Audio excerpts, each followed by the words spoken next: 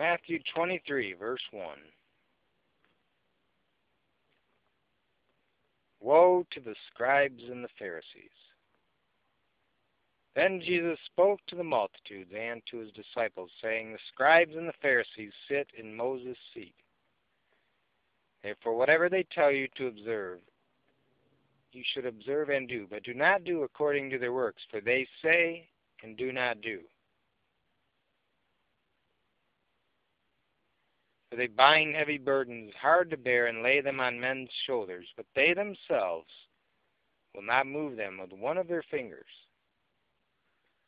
But all their works they do to be seen by men. They make their phylacteries broad and enlarge the borders of their garments.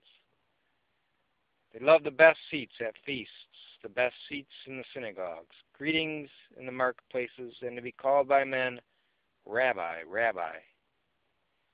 But you, do not be called Rabbi, for one is your teacher, the Christ, and you are all brethren. Do not call anyone on earth your father, for one is your Father, he who is in heaven. And do not be called teachers, for one is your teacher, the Christ. But he who is greatest among you shall be your servant, and whoever exalts himself will be humbled, and he who humbles himself will be exalted. But woe to you, scribes and Pharisees, you hypocrites, for you shut up the kingdom of heaven against men. For you neither go in yourselves, nor do you allow those who are entering to go in. Woe to you, scribes and Pharisees, hypocrites, for you devour widows' houses, and for a pretense make long prayers. Therefore you will receive greater condemnation. Woe to you, scribes and Pharisees, hypocrites, for you travel land and sea to win one proselyte. And when he is won, you make him twice as much a son of hell as yourselves.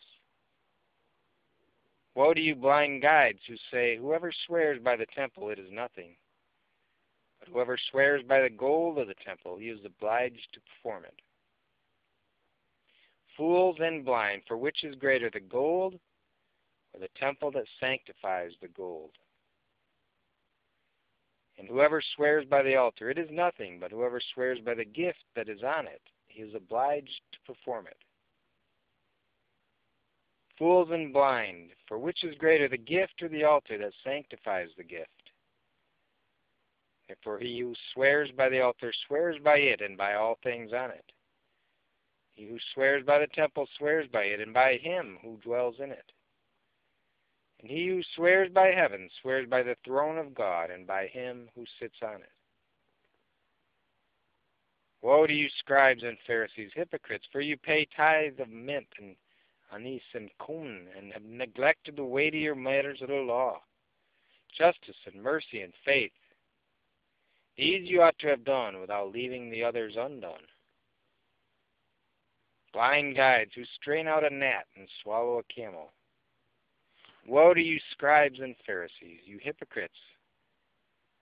For you cleanse the outside of the cup and dish, but inside they are full of extortion and self-indulgence. Blind Pharisee, first cleanse the inside of the cup and dish, that the outside of them may be clean as well. Woe to you, scribes and Pharisees, you hypocrites, for you are like whitewashed tombs, which indeed appear beautiful outwardly, but inside are full of dead men's bones and all uncleanness.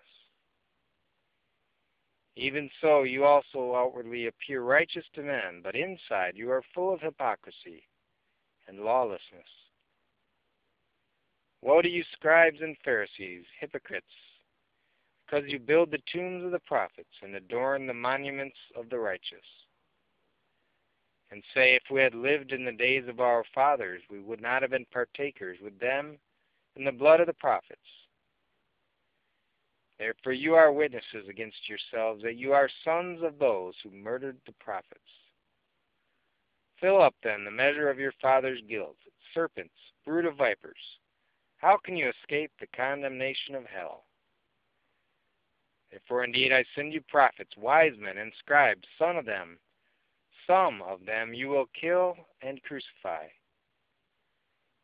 And some of them you will scourge in your synagogues and persecute from city to city, that on you may come all the righteous blood shed on the earth, from the blood of righteous Abel to the blood of Zacharias, son of Berechiah, whom you murdered between the temple and the altar.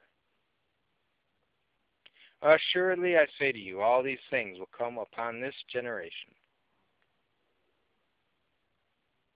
Verse 37, Jesus laments over Jerusalem. O Jerusalem, Jerusalem, the one who kills the prophets and stones those who are sent to her. How often I wanted to gather your children together, as a hen gathers her chicks under her wings. But you were not willing. See, your house is left to you desolate. For I say to you, you shall see me no more until you say, Blessed is he who comes in the name of the Lord.